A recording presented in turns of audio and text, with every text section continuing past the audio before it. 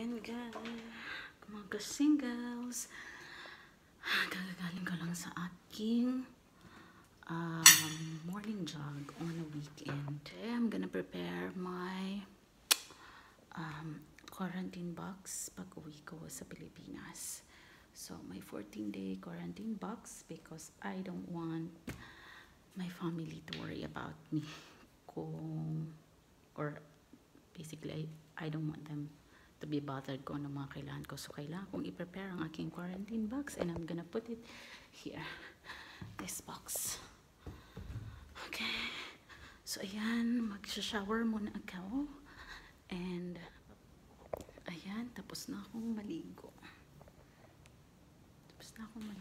And, kailangan ko na mag-breakfast. Mag-prepare ng aking breakfast before I move back to napag-isipan ko, I will create my own quarantine box to have my essentials para hindi ako hingi wala pala akong toothpaste, kulang na yung moisturizer ko, so yun, so sakto yun. Siguro darating yung box, yung maliit na box by siguro mga first week of November, so which is good kasi nandun na din ako by that time. So I have my own box. So yeah, papakita ko sa inyo mamaya mga ka-singles ang laman ng aking quarantine box. Meanwhile, kakain muna ako. It's already 9 o'clock at hindi pa ako nagbe-breakfast. So ayan, tapos na akong breakfast. Start na tayong maghanap ng aking mga things that I want to have on my quarantine box. And I'm gonna get this. Actually, nag-sort out na ako ng ibang mga things, but ngayon ko i-fix and dapat magkasya lang siya sa 500 by 400 by 300 na box. This is from Makati Express. Loyal ako sa Makati Express. Not really fan of LBC dahil may issue sila sa akin. Charot. Anyway, ayan, magulo ang aking bahay. Super gulo. And I have a couple of boxes there para naman lagyan ng mga maliliit na bagay for it to go to the box. See? Bin packing. My balance is not good. I've been packing and probably it's a different vlog kung anong mga dahilan ko bakit ako uwi and when I'm gonna return. Pero for now,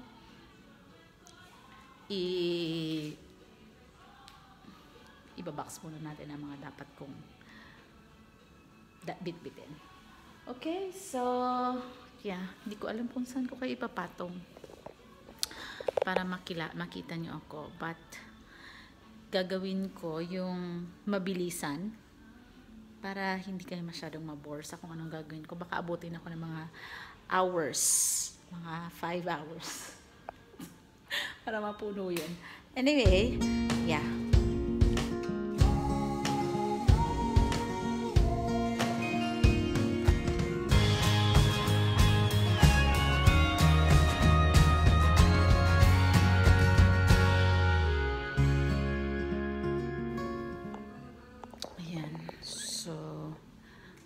Ito yung mga bibit-bitin ko. Nilagay ko na siya sa baba. Actually, I made a list ng aking quarantine box. Ayan. Ang nakalagay. I don't know if yung mababasa nyo. Ang tangin na sulat ko. Gym clothes, gym items, coffee, food, chocolates na gusto ko, napkin. Very necessary. Alangan naman magpabili ako sa aking brother. Oy, may regla ako. Wala akong napkin. So, I bring it myself. Para sure. If in case. Toiletries. And tea. And then I have here candles. Siguro bibiling ko na lang ang candles. Para sa mga moment. Ay, hindi. Meron pala ako dito. Nakakita na ba? That's an aromatherapy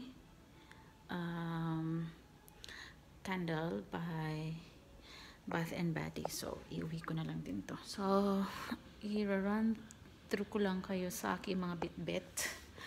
Ang aking 2 kg na dumbbell. So, kailangan ko yan to tone my arms. Then, I have this 2 kilogram medical ball. Gym para sure ako na magiging fit ako while in quarantine. And then, I have tea. Etong tea naman, sasaraduhin ko ang aking kwarto at nakakahiya. Nakalat. So, yung tea, this one, I went for staycation in one of the hotels. Tapos, ayan. Hack lang para sa mga travelers. So, kinukuha ko everyday ang kanilang supply. So, I have something. Para hindi ko nabilhin. Then, this one is noodles. It's Indomie. And, recently ko lang na-found out na masarap pala siya. So, what I do is, lalagyan ko lang siya ng itlog. Then, some cheese. Then, yun, gulay-gulay. Tapos, that's it na. This is, with this, 1 meal na siya for you. And this is 350 calories. So, be sure na ito lang ang kakainin mo. For each meal. Plus, may plus ka pa na gulay. Pero makonti lang ang calories ng gulay. Anyway. So, I have one of this. And then, one of this flavor. Then, meron akong chocolates. 70%.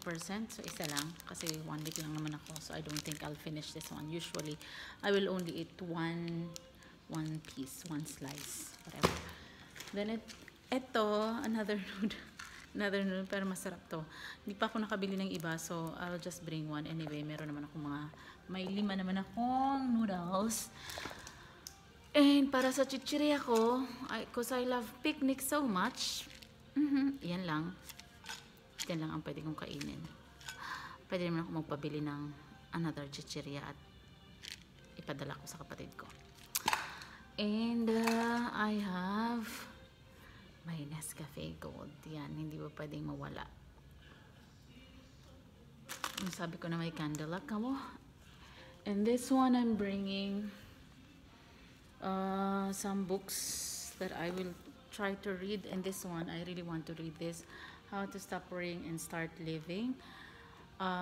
This book, I got it as a surprise during a leadership training that I have attended in Bangalore, India. But I haven't started reading it yet. So, ayan. Nagpapamatagal. Tapos eto, hindi ko pa nasa-start. Although, na-start ko na ata ito pero hindi ko pa siya natatapos. This one, na-start ko na din pero hindi ko pa matapos-tapos. Then, I have some gym clothes na iuwi ko na. Yan. Yan. Para sure na nandun na. And, ito naman, and meron akong mask din. Pack na mask. And, ipapauwi ko na din ito. Baka kailanganan ko ng maraming gloves at ma-infect ko if in case may dala akong virus. Ang mga gamit sa bahay. So, ipapadala ko na to. Hindi ko naman nagagamit dito. Tapos, what else do I have? Ito, it was a gift from my sister. This is unclots brushes, pero never ko pang nagamit. So, while in quarantine, itatry ko na gamitin itong mga brushes na to. And ito naman, gift din. Gift din siya sa akin. Eyeshadow. Hindi ko pa siya nagagamit. Or hindi ko man lang na-open. And for my toiletries, ito yung sinasabi ko. Napkin. Then, ito. Pahirapan. Usually, wala nang shampoo. Wala nang... so, yun. So, magdadala na ako on my own. Tapos ang aking forever cream silk. Cream silk ako forever. Tapos, I have makeup remover which I got from Mumusu. If in case magme-makeup ako. Diba magme-makeup ako, mag-eyeshadow ako. Tapos ito. Very necessary sa akin ito. For my toner. everyday toner, and toothpaste para hindi rin ako nagsisisigaw sa aking kapatid na, ay, wala akong toothpaste. And here I will, tawag ko natin ito. So, next time. Ganyan dadan ko. Tapos, ito, sa aking mini bag, meron akong curler. This one was given by Ate Lorna. So, the key sa quarantine is you always have to look beautiful. Okay? So, mag-curl ako from time to time. Pag-peg ko. So, ito, lufa. Ito, ano nga tawag dito? Basta yan. Tanggal totally. Then, I have soap. Then, ito, travel pack ko actually siya. So, nilagay ko na lang din dito. Then, I have mask. Taran! So, tatlo lang siya. I don't think mauubos ko to. 14 days lang naman yun. Then, I have this. This I also got from the face shop. Mga freebies siya. So, dun ko na lang siya itatry pagdating sa Pilipinas. Ito mga ganyan. Dun ko na lang siya itatry. Ito pa. Ang dami-dami. Ang dami-dami. Ayan. Oh. Ayan, ayan. So, dun ko siya itatry. Then, I also have this. Ito naman, ano siya, parang ano siya, ointment siya. Kapag may kate-kate, minsan kasi dahil sa change of weather, para ako nagkakaroon ng mga bungang araw, parang ganun, sobrang makate. So, I use this. And then the rest, because the rest of my things na manggagaling na ibibring ko from here, yun na yun. So, yung makeup, moisturizer, and my other toiletries, I'll bring it with me during, syempre, quarantine day. So, yun na yun, hopefully. Yeah. Magpapack ulit ako.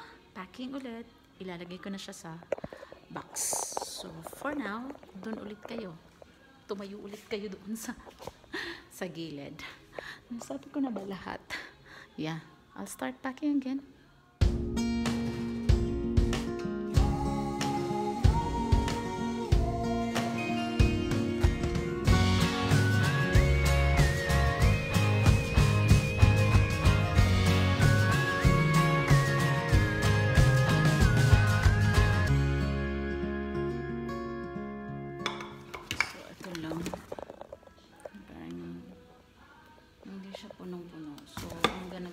Some of the things na usually inuwi ko. Yan for my lola. Always bring cookies for lola. Then, hindi ako mahilig sa coffee, no? I have so much coffee. And then, this one. Barilla. Sarap nito. So, yan.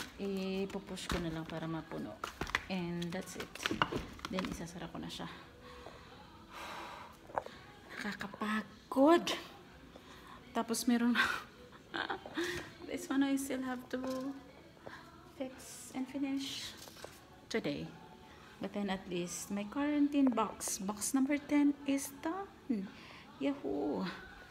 What else? Maybe I'll put something else there. Pero feeling ko kasya na to dito. And then I can close it. Okay. Okay. Yun lamang guys. So, makikita mo ulit ako. Makikita niyo ulit ako. Kasi na nagpapack.